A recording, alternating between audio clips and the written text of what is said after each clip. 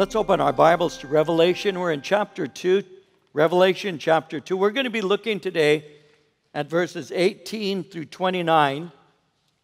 So you might want to open up to that passage.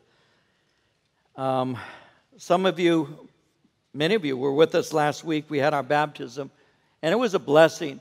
I have a short video to show you a little bit of how it went.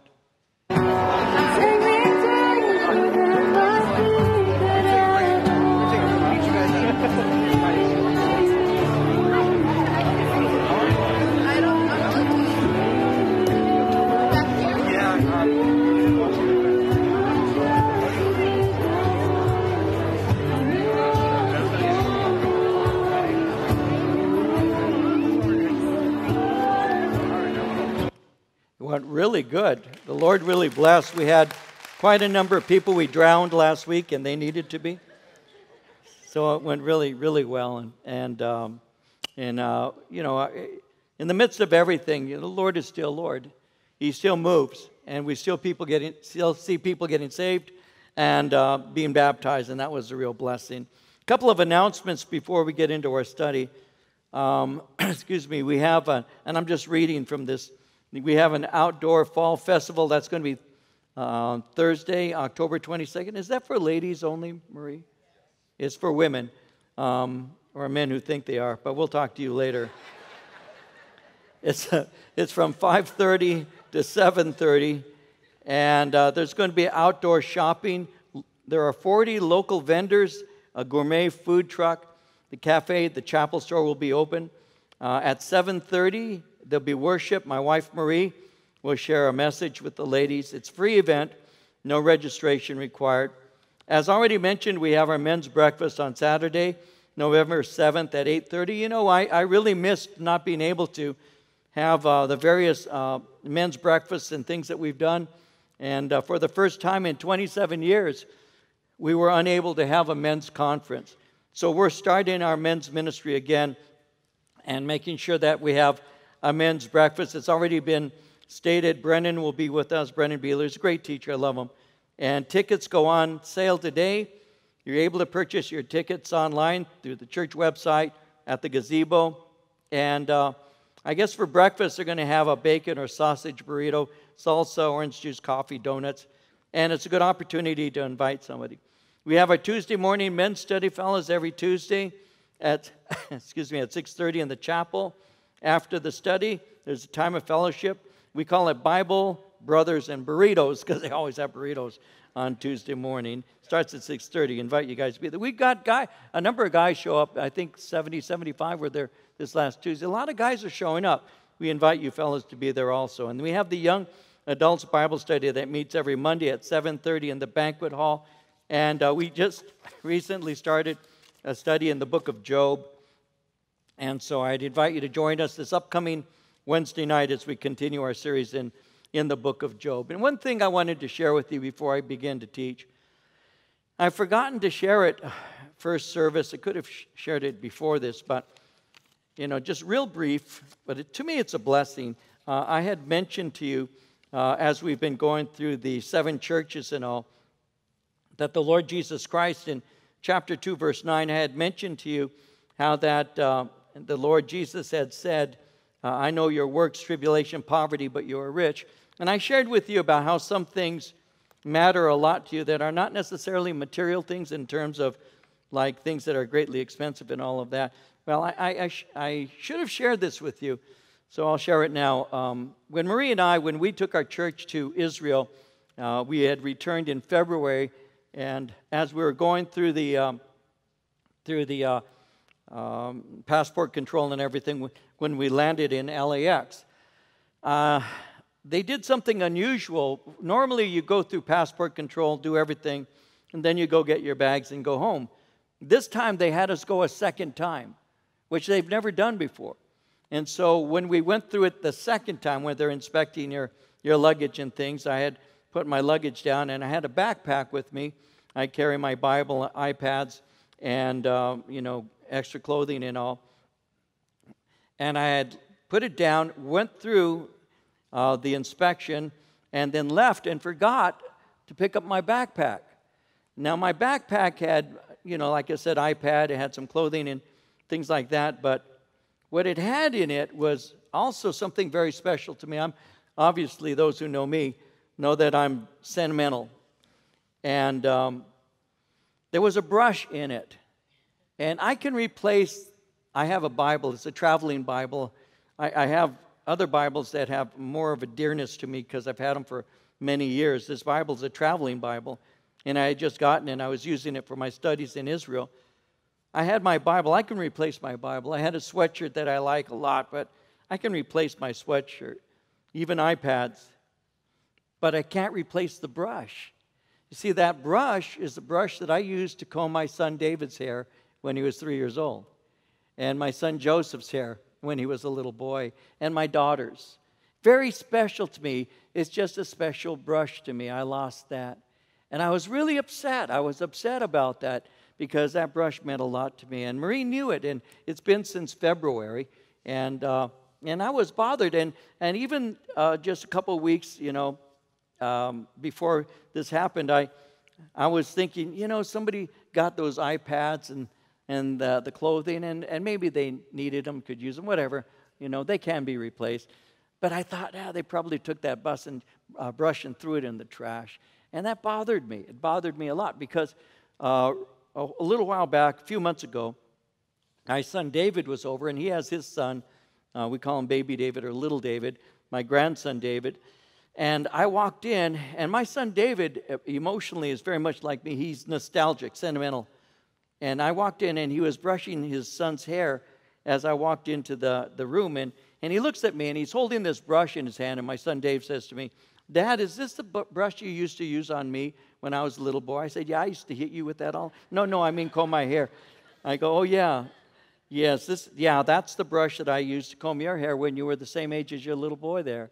Yeah, and he had tears in his eyes as he's looking at it. He says, and he's just combing his hair, and it just touched him. Well, that brush meant something to me. It did. And guess what? Marie knew how upset I was. And she prayed, and she said, "God, please bring his backpack." Now, that's nothing, right? But guess what? We get a call from LAX, and they said, "We found your backpack." And I was able to get it. I don't know why I felt like telling you that. I guess you're my church family, and I want you to know that that's kind of where my heart, those things are the things that touch my heart, because you have poverty, he says, but you're rich. It's the things that matter to me. It's not the material things. It's the things that have sentimental value, attachments, symbols. And because that brush, believe this or not, and it won't make any sense to some, but perhaps to others, my sons are actually already fighting over that brush. They want the brush because it means so much. It means something because their hair was combed with it, and they want it for their children, So I just wanted to say thank you to Jesus in front of you guys for that. It touched my heart, and it mattered. With that said, we're going to look today at Revelation 2:18 through 29. We're going to be looking at the church of Thyatira. And what we have here is a series of letters, 7 letters to 7 churches. And Jesus is speaking now to the church that is located in an area there called Thyatira. I'm going to give you some introduction in just a moment. I'm going to lay a bit of a context on you, and then we're going to get into our study.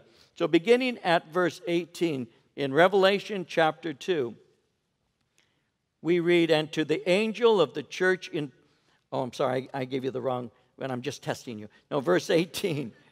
"And to the angel of the church in Thyatira write, these things says the Son of God, who has eyes like a flame of fire and his feet like fine brass. I know your works, love, service, faith, and your patience. And as for your works, the last are more than the first.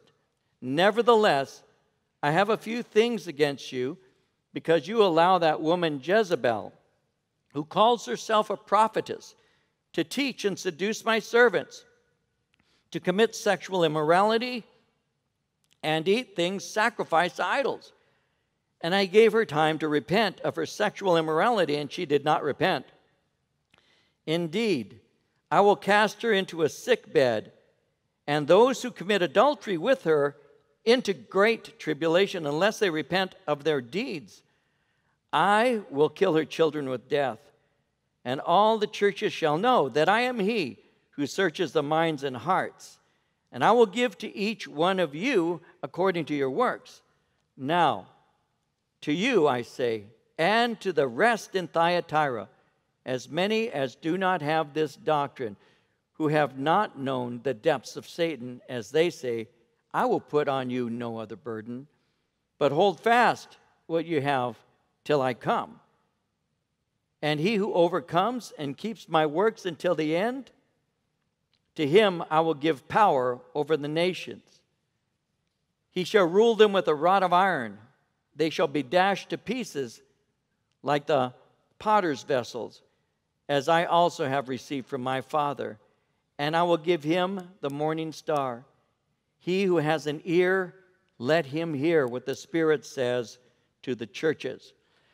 And so I'm going to do what I've been normally doing as we're going through this study together. I'm going to give to you reminders, some context and all. I usually do that so that we can look at this letter and get a better understanding of what Jesus is saying to this particular church.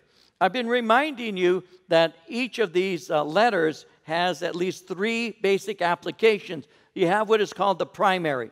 In other words, each one of these letters has a direct bearing on the church being named.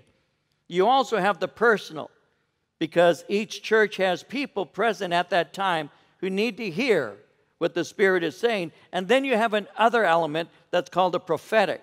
Each church representing an era of the church throughout its history. Primary, personal, prophetic. Now, as we've been going through these letters, Ephesus is the church from the apostolic age to AD 160. It's called the church in its infancy. Smyrna represents the church from 160 to 312. It's called the church under persecution. Pergamos represents 313 to 600 AD, and that is the compromising church.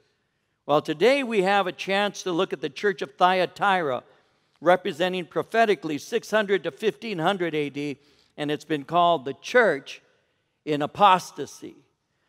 Now, the word apostasy isn't a word that we use today very commonly. Apostasy, by definition, is a voluntary abandonment of the Christian faith and lifestyle.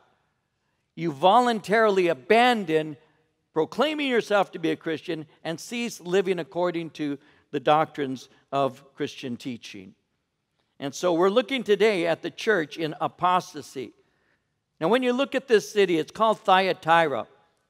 It was a small city. It was located some 48 miles southeast of Pergamos. Alexander the Great established it as a Macedonian colony after the destruction of the Persian Empire around 300 BC. Because it was located in a rich agricultural area, it was distinguished for its industrial activity, and it was prosperous in trade and commerce. It was especially famous for its purple dye. The origin of this church is unknown, but many commentators believe that it was founded through the witness of a woman named Lydia. You see, while in Philippi on the Sabbath, the Apostle Paul had gone to share the gospel. It's recorded in Acts chapter 16, verses 13 through 15, where it says, on the Sabbath day we went out of the city to the riverside where prayer was customarily made. And we sat down and spoke to the women who met there. And one of those listening was a woman named Lydia, a dealer in purple cloth from the city of Thyatira, who was a worshiper of God. The Lord opened her heart to respond to Paul's message. When she and the members of her household were baptized, she invited us to her home. If you consider me a believer in the Lord, she said, come and stay at my house, and she persuaded us. And so commentators believe that the church's origin may have been due to the witness of this woman named Lydia, who came to faith in Christ under the ministry of the Apostle Paul. Now, when you see in verse 18 how it says, these things says the Son of God, who has eyes like a flame of fire and feet like brass, well, each one of the introductions, the images are given to us, are actually found in chapter 1. And I'll begin by looking at the fact that in Revelation chapter 1, verse 13, Jesus is spoken of there as the Son of Man. But here, Jesus is referred to as Son of God. And that stresses his deity in contrast to the other title that he has, Son of Man. One verse emphasizes that Jesus is the sympathetic high priest who understands us. And that's why he's referred to as Son of Man, because he understands us. That's what the writer says about Jesus in the book of Hebrews in chapter 4, verses 14 and 15, where he says, "So then, since we have a great high priest who has entered heaven, Jesus the Son of God, let us hold firmly to what we believe. This high priest of ours understands our weaknesses, for he faced all of the same testings we do, yet he did not sin." There's an emphasis on his humanity. There's an emphasis of him understanding our weaknesses. And the title Son of Man very often is used to awaken us to the reality that Christ understands us and is sympathetic. But in verse 18, he uses the title Son of God. And that emphasizes his deity and not his humanity.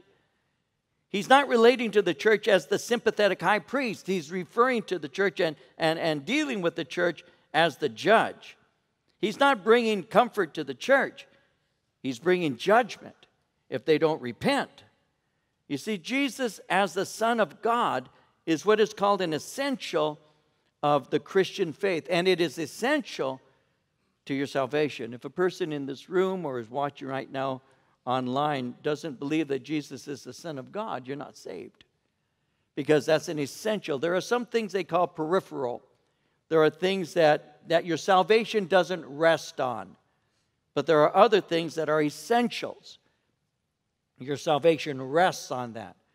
One of the things that is called an essential is that you understand Jesus is God in the flesh, the Son of God. That is called an essential. You see, using the title Son of God emphasizes his deity. And that's the key. In John's writing, in John chapter 20, verse 31, John said, "But these are written that you may believe that Jesus is the Christ, the Son of God, and that by believing you may have life in his name." In 1 John chapter 4, verse 15, John said, "If anyone acknowledges that Jesus is the Son of God, God lives in him, and he in God." It's an essential. 1 John 5, 12, and 13. "He who has the Son has life. He who does not have the Son of God does not have life. I write these things to you who believe in the name of the Son of God, so that you may know that you have eternal life." You see, there are people who say Jesus is a great teacher, a good man, and a prophet. But they refuse to understand him as God the Son. And so that's what's called an essential of the Christian faith. To believe in Christ is to believe that he is the Son of God. And he is identified in such a way. Now, here you go. Let me give to you some insight into why he would refer to himself as the Son of God. Why would Jesus self-identify as Son of God? Because there was already a movement for Mary to be given greater honor. Mary, the mother of Jesus, to be given greater honor. The worship of his mother Mary was beginning in its seed to actually enter into church. As the Son of God, he rebuked the church that would degrade him and keep him the son of a human mother, while exalting her above him as the mother of God and queen of heaven. That is a prophetic element of this title, because he's already foreseen what is going to take place in the history of the church in the future. There's a commentator I use, his name is Gill, and he wrote, "Mary, his mother, according to the flesh, was but a mere human being, but was being called the daughter of God, and was set upon the same level with him, and even preferred to him." And that was already beginning in seed form take place, and later on from 600 and all, it began to become actually more of the practice within the church. So the prophetic element of this is that the seduction of worship from God to Mary was occurring. And this the Lord will not tolerate. So he's identified as the Son of God to remind the readers of his deity. Now when you look at the Virgin Mary, when you look at Mary, we need to remember that Jesus' mother exalted Jesus and did not exalt herself. In Luke, for example, in chapter 1, verses 46 and 47, Mary said, "My soul magnifies the Lord.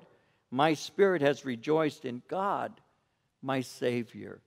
Remember always that only sinners need Saviors. And she said, "My spirit rejoices in God, my Savior." Or in Matthew 12, verses 46 through 50, how Matthew writes, while Jesus was still talking to the crowd, his mother and brothers stood outside wanting to speak to him. Someone told him, "Your mother and brothers are standing outside wanting to speak to you." And he replied to him, "Who is my mother? Who are my brothers?" Pointing to his disciples, he said, "Here are my mother and my brothers. For whoever does the will of my Father in heaven is my brother and sister and mother." He never said "and father," by the way, but brother, sister, and mother. In Luke 11, 27 and 28, Luke writes, as Jesus was saying these things, a woman in the crowd called out, "Blessed is the mother who gave you birth and nursed you." He replied, "Blessed, rather, are those who hear the word of God and obey it." And so there are those who, even to this day, elevate Mary to a place that she really should not be placed in. Jesus is the Son of God, and he needs to be in the primary place. And so I've had conversations in the past with people who have differences and all. I like to refer to John chapter 2, the passage of Scripture that speaks concerning Jesus' first miracle recorded in the Gospel of John when he was in the wedding feast at Cana of Galilee, and how that his mother Mary had approached him. And you remember the story. And she had said, they have no wine. And then Jesus' response, his response to her was, "Woman, what do I have to do with you? You know, my hour has not yet come. Why are you coming giving me directives at this time?" And so I speak to people and I say, you know, it's an interesting conversation where she comes up and gives an order, and Jesus basically says, "I don't listen to you, I listen to my Father." But on top of that is when she responds, and I tell people this, I'll say it here in our fellowship, I tell people this, I say, well, if I'm going to listen to anything that she says, then what is it I should listen to? And in John chapter 2, verse 5, this is what Mary said. His mother said to the servants, "Whatever he says to you, do it." That's what I do. And so I respect Mary, the mother of Jesus, and I listen to what she said. Whatever he says to you do it. What does he say? Unless a man is born again, he will not enter into the kingdom of heaven. What does he say? I am the way, the truth, and the life. No man comes to the Father but by me. And so I listen to him. I don't go through his mother. My mom used to teach me to do that, speak to Mary because God and Jesus are too busy. Well, that was just my mom saying that because the Bible doesn't. And so Mary said, whatever he says to do, do it. The last time you see Mary is in the book of Acts, chapter 1, verse 4. She's mentioned there, but she was more than likely present at Pentecost.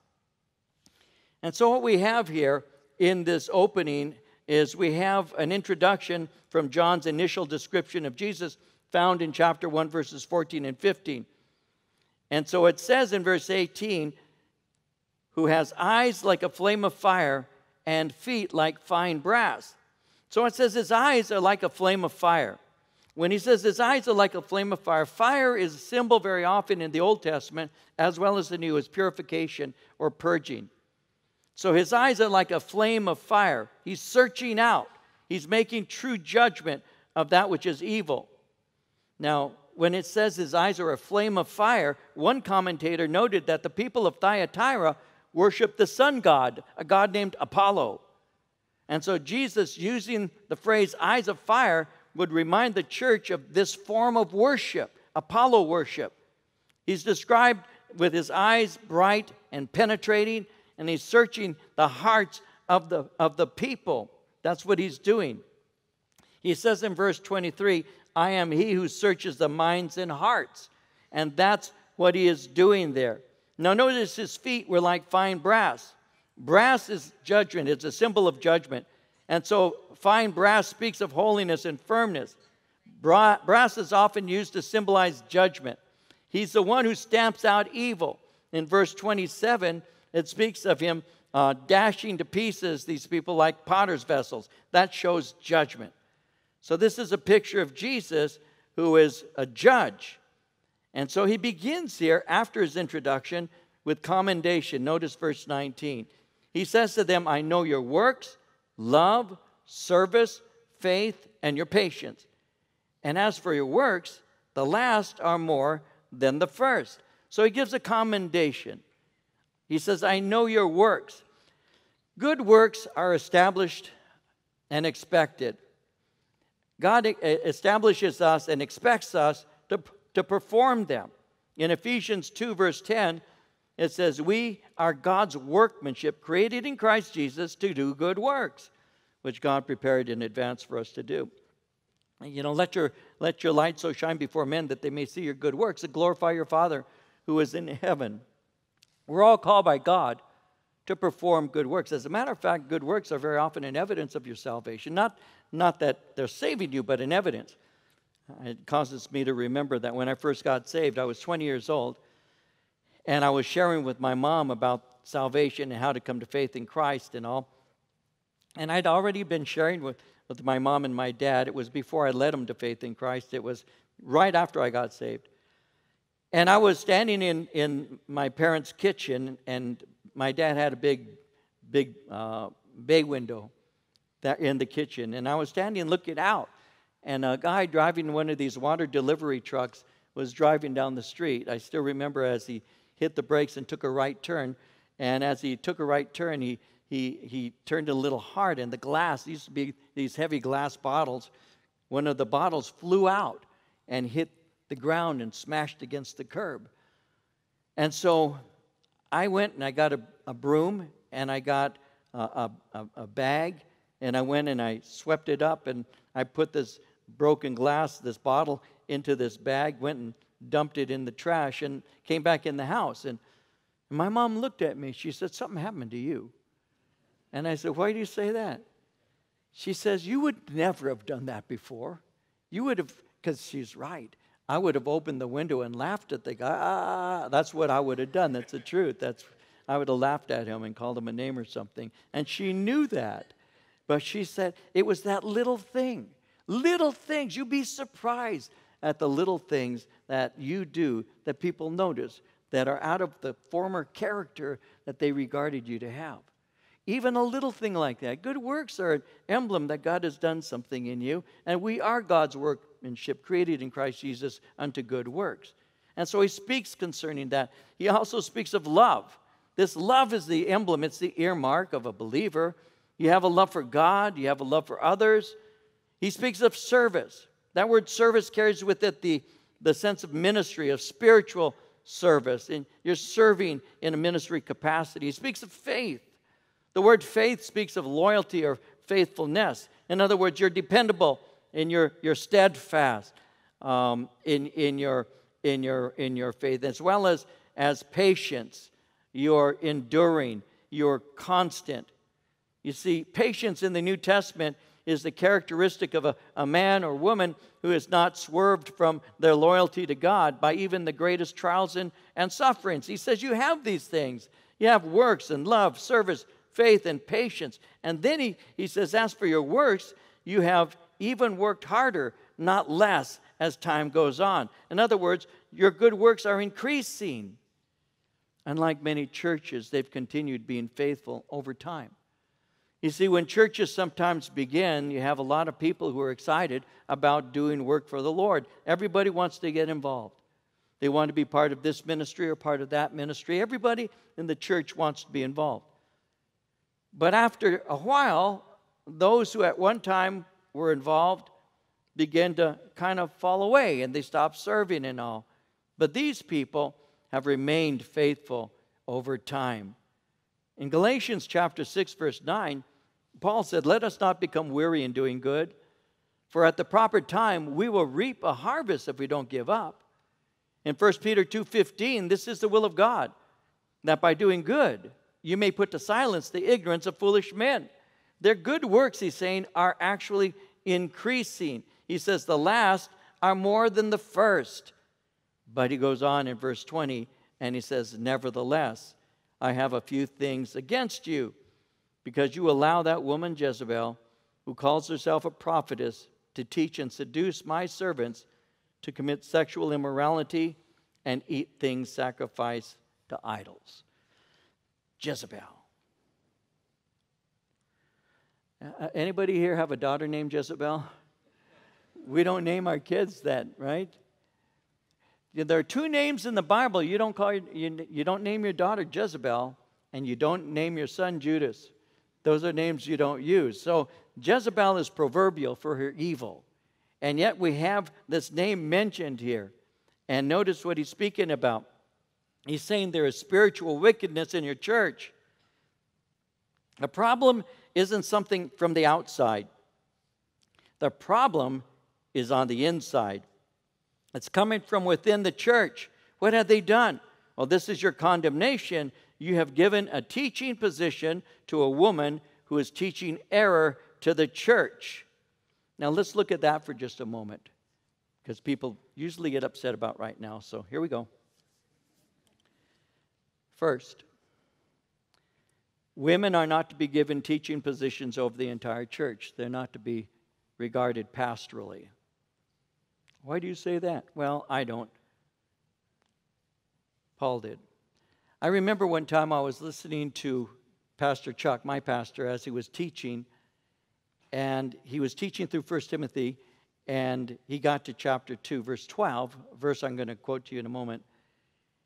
And I'm wanting to hear what Chuck says about this particular verse. The verse says, I do not permit a woman to teach or to have authority over a man, but to be in silence. And so I'm sitting there wanting to hear from the mouth of wisdom and age, because I was teaching this, and I was going to be teaching it that evening. And so I'm listening, and I'll never forget what he said. It was so simple. He says, I'm not going to touch that with a 10-foot pole. That was Pastor Chuck. But that's what Paul said.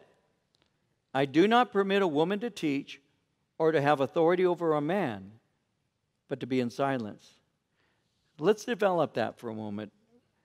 We're talking about Jezebel, a prophetess so-called, that is infecting a church. When you read your Bible, women hold various roles in the church, but they don't hold the office of pastor-teacher. Obviously, that prohibition causes some to get upset and some to get angry. They believe that it's denigrating and devaluing women. Some will say if there were no women leading churches, many churches would close their doors. I was in the Philippines. We used to have radio ministry in Manila, Philippines. And I was invited to go with a team from different churches to hold a pastor's conference in Manila many years ago now. And so we went and we held a conference with quite a number of pastors and their wives. And while I was there, I was given opportunity to not only speak to the main assembly, but also to do a workshop. And the workshop that I was giving was out of 1 Timothy. And so there was a good group of people in that workshop. I forget the number, maybe 60 or more. And there were all these men, and it was related to 1 Timothy and all. And so I gave a study, and I quoted out of 1 Timothy 2:12, as I just did a moment ago. And then I said, any questions you might have? We took a Q&A. And when I said, are there any questions? The very first person to stand up was a woman. So I'm looking at her, and I'm thinking she must be one of the pastor's wives. She wasn't. She introduced herself by saying, my name is Pastor, I think it was Imelda Marcos. You ought to see my shoes. No, that was somebody else. She said, my name is Pastor so-and-so. Pastor so-and-so. And as she was speaking, before she spoke, because she stood up, I could see the men all looking at her, and men were looking at one another, that sidelong glance, like, oh, this is going to be good, that kind of look. So I knew something was going on here. I could tell just by the way they were looking at each other. Then she says, my name is Pastor so-and-so. And she said to me, I'll never forget this. She said, you say that women ought not to be pastors. No, I didn't. Paul did. But you say that women are not to be pastors. You don't know the Philippines, she says to me. The men are weak, and they don't lead. And we need leaders in churches. And the men will not stand up, so the women do. Take that, slap, slap.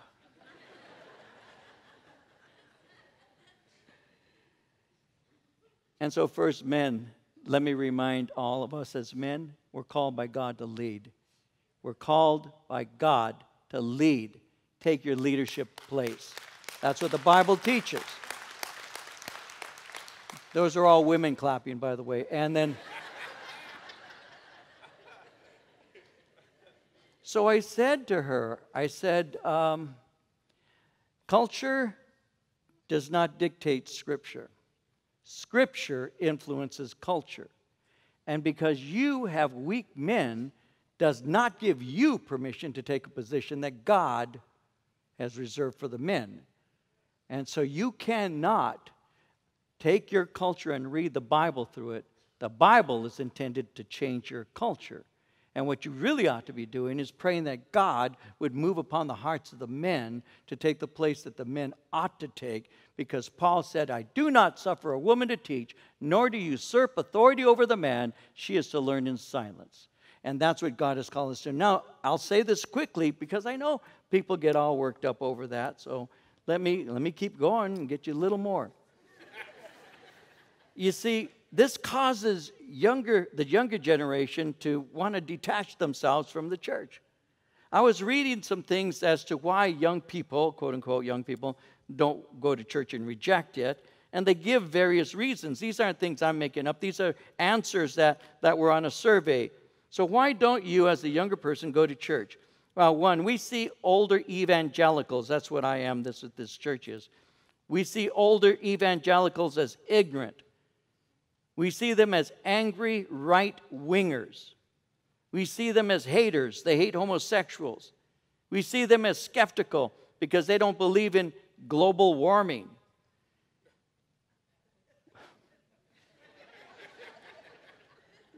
So were they wrong so far? No. Angry right-wingers, hating homosexuals, blah, blah, blah. That really turns them off. They think of the churches as a subculture. It's unwelcoming to the young and secular. They reject Christianity's claim of being the exclusive way to truth and salvation. They think that preaching and teaching of the pastor is really superficial. It doesn't really reach me where I live. Well, listen, there are pastors who know this. And sometimes the response is to water down the message. So we try to become relevant. But in trying to become relevant, we become distasteful because we're not authentic. Many see the church today as what is called entertainment-driven, and it often has become that. Trying to reach people, we try to become cool, and we forget the power of God's Word. Somebody once said, being cool is what you are. I mean, you could want to be 6'2", but if you're 5'8", it's just not, it ain't going to work.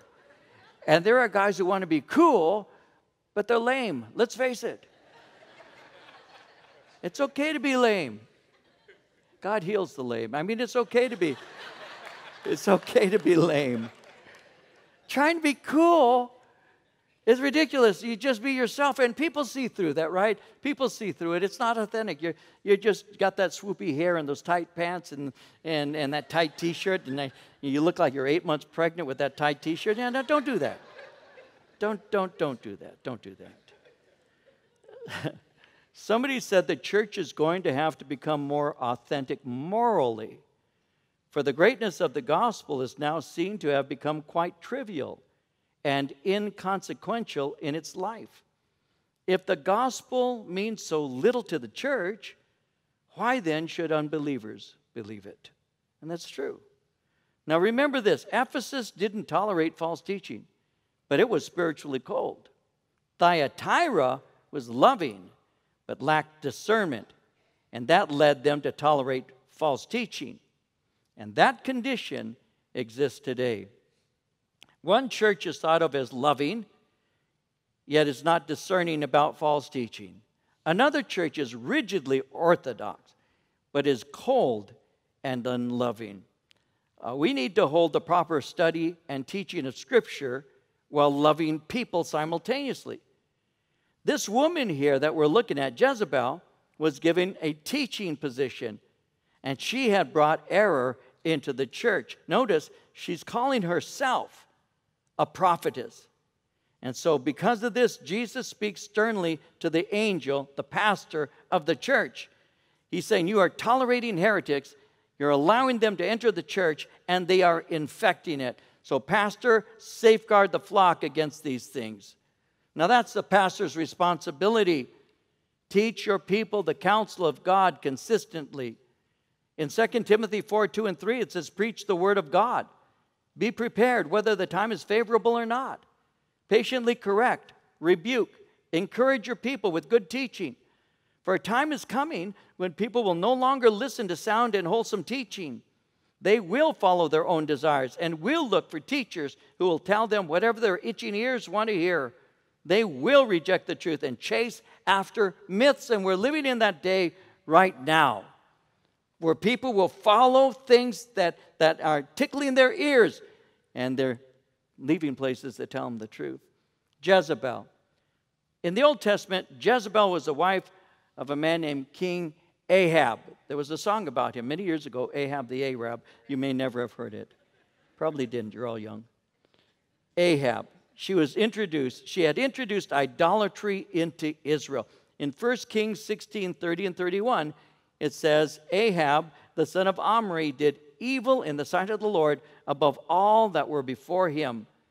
And it came to pass, as if it had been a light thing for him to walk in the sins of Jeroboam, the son of Nebat, that he took his wife Jezebel. He took two wives, Jezebel, the daughter of Ethbaal, king of the Zidonians, and went and served Baal and worshiped him. So Baal worship was introduced through Jezebel. And Jezebel obviously here is a symbolic name because it's emphasizing her wickedness. She's influencing the people to do evil. Now, in verse 20, Jezebel of Thyatira was bringing immorality and error into the church. That was done by emphasizing love while neglecting teaching and moral purity. Again, that's common even today as people consider tolerance more important than truth. In the case of Christians, it's a fruit of not reading the Bible as well as poor teaching. You know, a lot of times people are buying into things, and I can tell through conversation with them, they don't read the Bibles. I can tell. Because they're accepting things that aren't in Scripture. And then when you use Scripture to bring correction, they don't want to hear it. And so that's happening right now. And what happened here is Jezebel's prophetic teachings allowed sexual immorality and idolatry into the church. Now, when it speaks of these teachings, there are commentators that look at this and they say it's very possible that Jezebel was bringing in the early strains of Gnosticism. The word Gnosticism is a Greek word that speaks of knowledge or hidden knowledge. The Gnostics were individuals. There were different kinds of levels and different kinds of Gnosticism. But the Gnostics were those who said that they had hidden knowledge. They were Gnostics. And we have that today, by the way, hidden knowledge. I know something you don't know. I had an initiation that gave to me an insight you don't have without that initiation. We have that today. But what happened is the Gnostics had entered in, and there were different forms of it. And one of the forms of Gnosticism was to say that the spirit is good and the spirit is good and the flesh doesn't matter. And so I could do anything I want with my flesh, with my body, because that doesn't impact my spirit. You may want to know that when you're reading John's writings, 1st, 2nd, 3rd John, as well as the Gospel of John, and Revelation has something to do with the Gnostic heresy that was already infiltrating at that time, the time of the writing. And so they thought that the spirit was good, the flesh is evil. They said in the end, God is interested in spirit. It doesn't matter what you do in the flesh. And that means you can commit sexual sin, practice idolatry, it doesn't matter. It looks like she twisted the teaching of the grace of God to make anything permissible.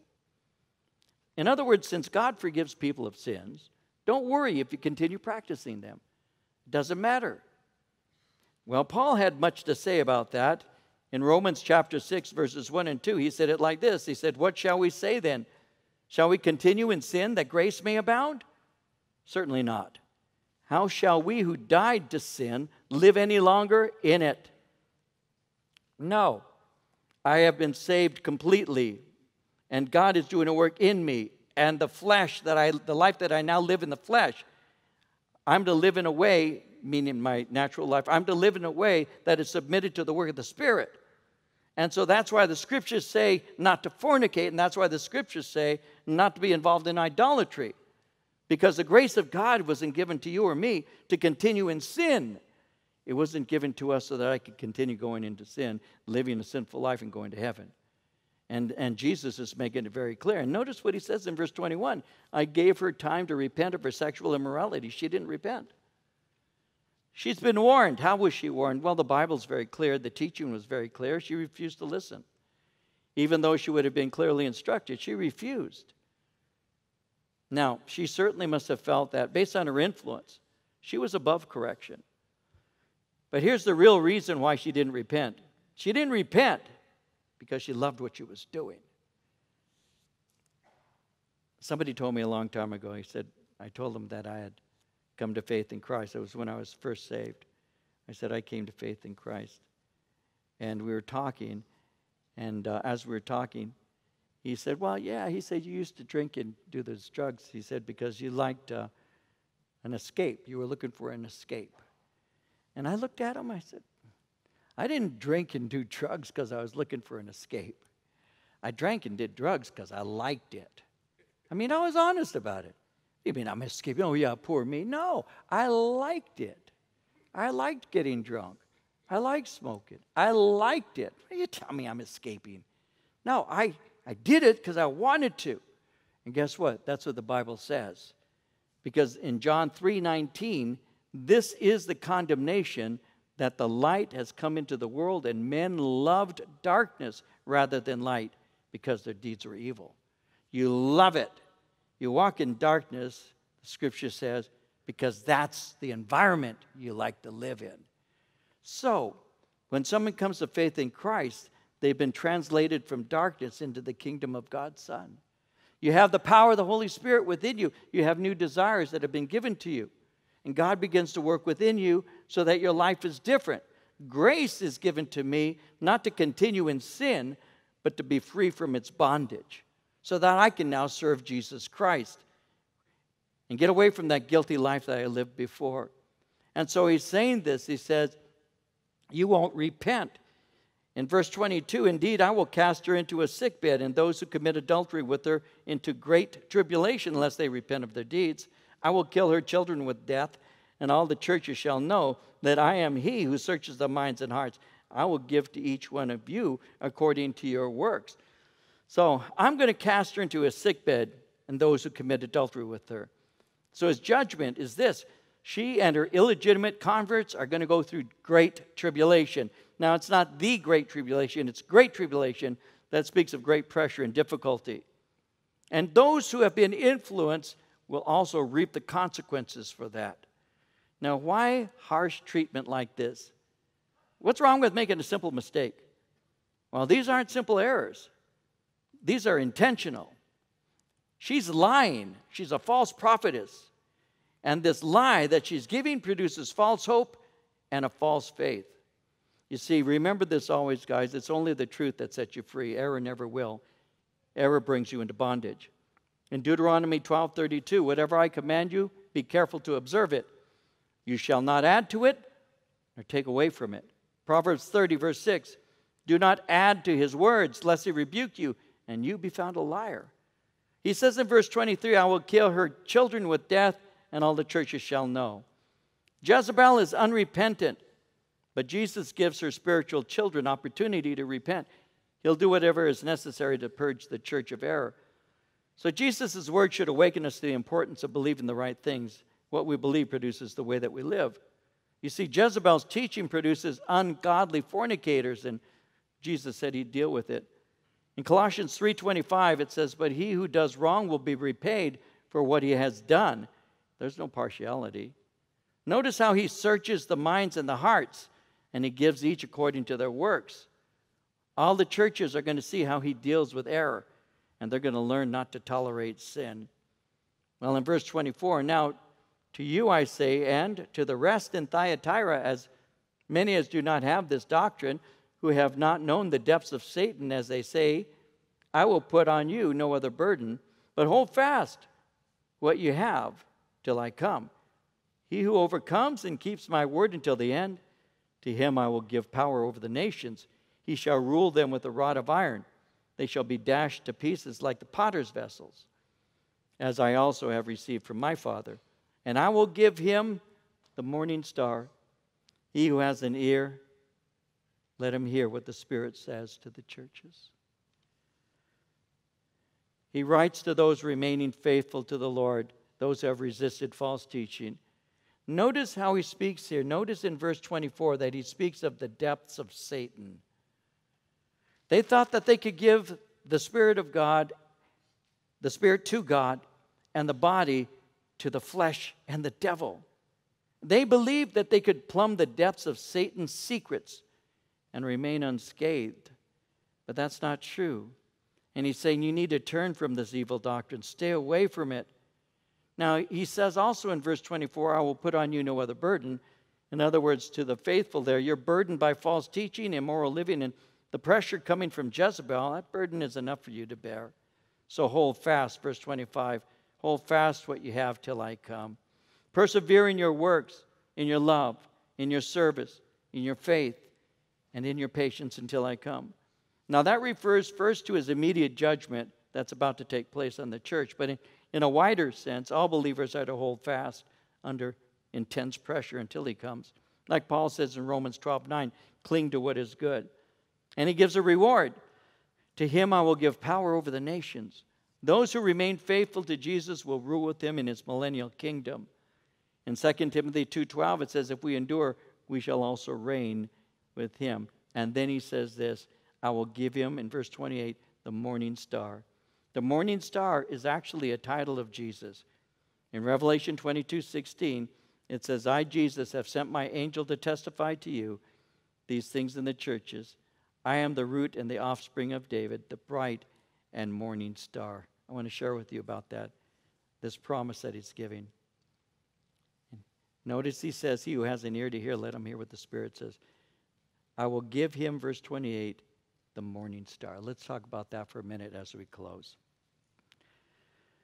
If I hold fast to you, what do I receive from you, Lord? Deep fellowship. A deep fellowship that has layers of understanding of who he is and how he works. There are people who get saved and they come to faith in Christ. You get saved, you come to faith in Christ, but you're a baby. Over time, you pursue the Lord in prayer, in his word, in fellowship. You walk in his Spirit, and you begin to grow up. You were young when you got saved, but you grow up and you grow older. Over time, you learn things of the depths of the Lord, the ways of God, the kindness of God. You learn the things related to his patience and his timing. You begin to learn a lot of things.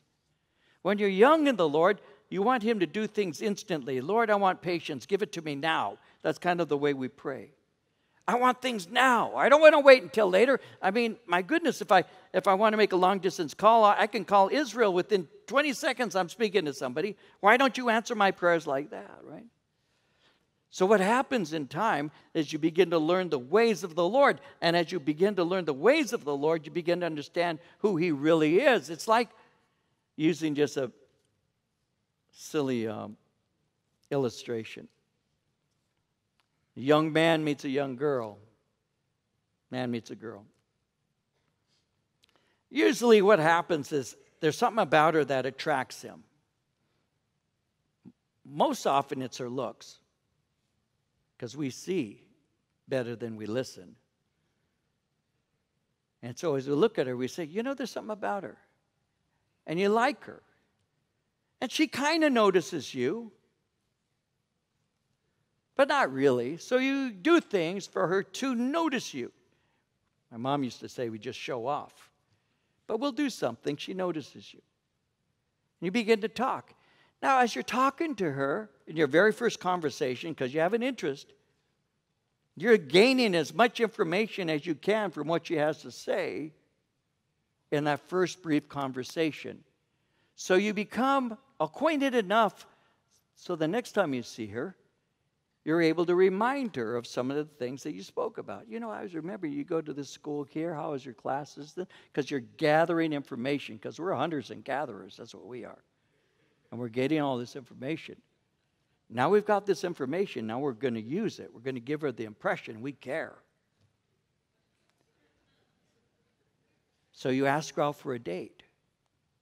And you go out. She actually says yes. You do stuff. You take a bath or a shower. You comb your hair.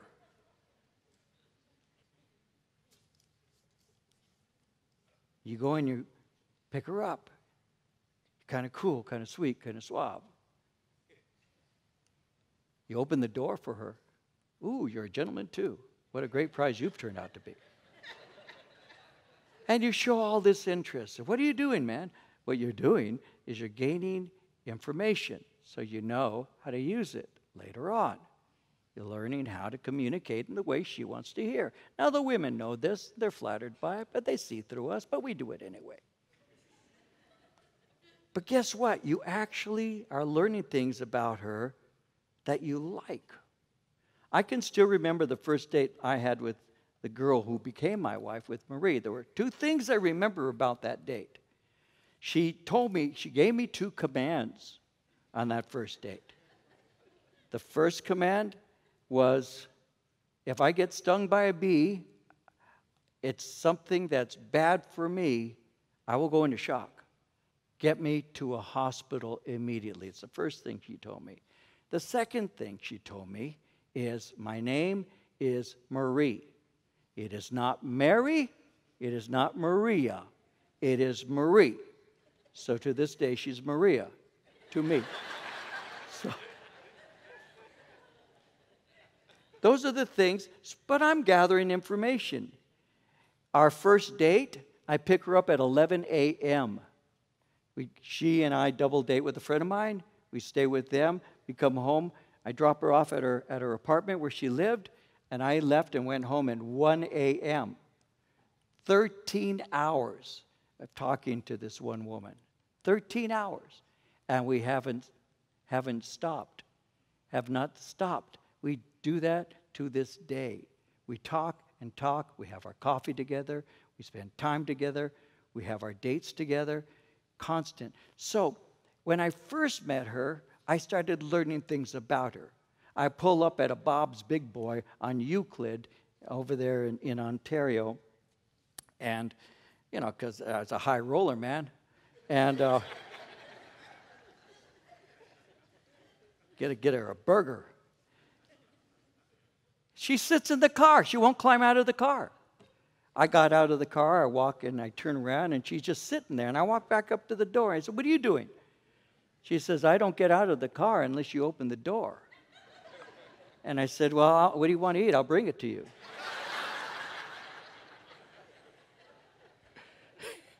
So I have to open the door to her, right? So I'm learning all of these things, all in the first dates. I knew her then, but over the years, I know her now in a way that, of course, how could I have known her this way when I first met her? What am I trying to say? I'm trying to say that fellowship and knowledge is more than just, oh, I know Jesus. His name is Jesus Christ. He's the Savior. No, we're not talking about simply knowing his titles, his given name. We're talking about knowing him. This is eternal life, that they may know thee, the only true God, and Jesus Christ, whom thou hast sent.